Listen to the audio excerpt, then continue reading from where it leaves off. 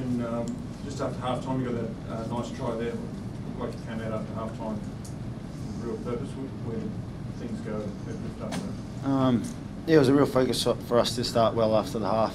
Felt we probably weathered some of the pressure in the first half there. It was nice to get on the board, and then I think just after that we made some errors, and I guess they capitalised on a poor kick chase, and then we're on the back foot again. You played the Waratahs last week and the Reds this week. Any comparisons you'd make to the way they play, or the physicality perhaps you encountered today, or some of the? No, I probably wouldn't compare. I thought the Reds were, I guess really physical today, and got us in patches there in the game and put us under a fair bit of pressure and forced some error.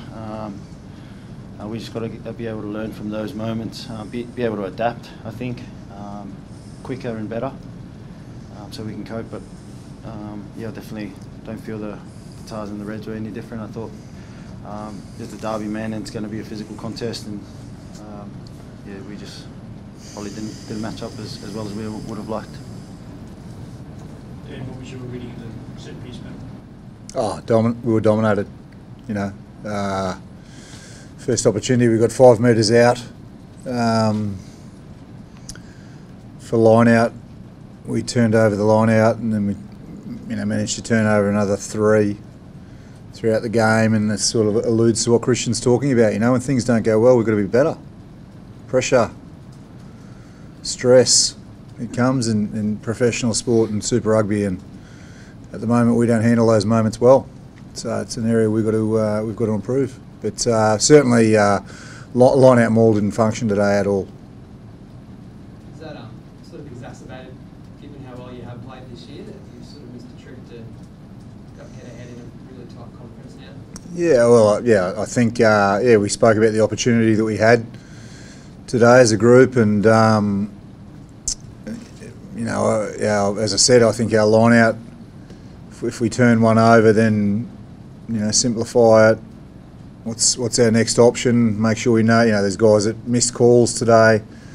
There's a bit of knowledge there around that, and at times you'd swear that we hadn't had too many line out sessions together. We've had a 9-day turnaround, had a full training week, and it was hard to watch. I mean, with one of your second rows just missing the lift, is it just tiredness? Is it?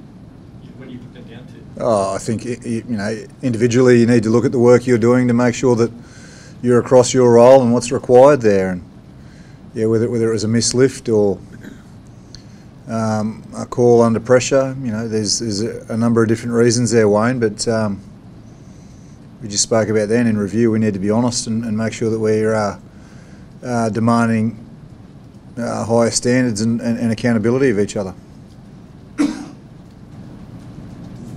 The way the ladder reads now, I think there's 1 win between all 4 clubs. Is that how you see it this year? That there's really nothing in it, and you've got to come out and execute to win, whereas in the previous seasons you might have had a bit more room to move. Christian? We probably haven't had a look at the ladder, to be honest. We just know that this Super Rugby competition's a tight one. I think, obviously, as you mentioned there, it's obviously 1 win separates everyone, and I think, I guess we just got to keep looking at ourselves and focusing on where we can. Obviously, Dan's spoken about things where we can get better, and the disappointing things where it's just inconsistent in there. We're good 1 week, and then it's I guess the challenge is trying to find something that's going to keep us going consistently well. I guess that's the improve, to be able to match it with the better teams in the competition, doing things consistently well often.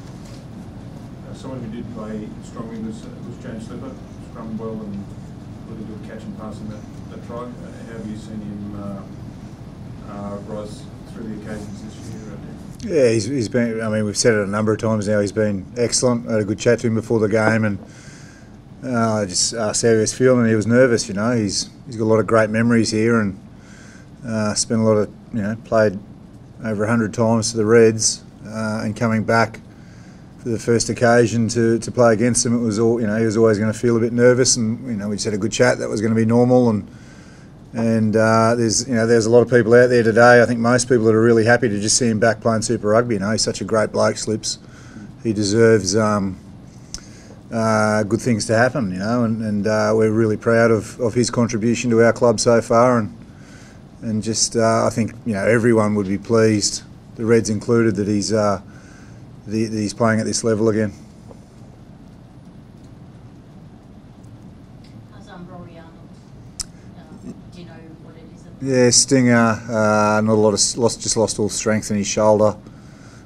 So just he wasn't able to catch lineouts or lift, or so we had a 6-2 bench, so we had room to make that replacement early. So we took away the benefit of a 6-2 bench pretty early, but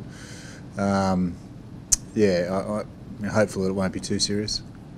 I guess is there not a depth issue, but you're facing some injury issues at the moment, aren't you? Yeah.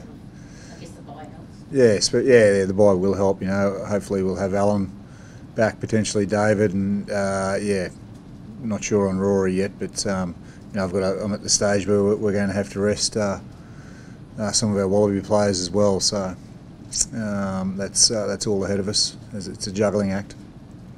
Dan,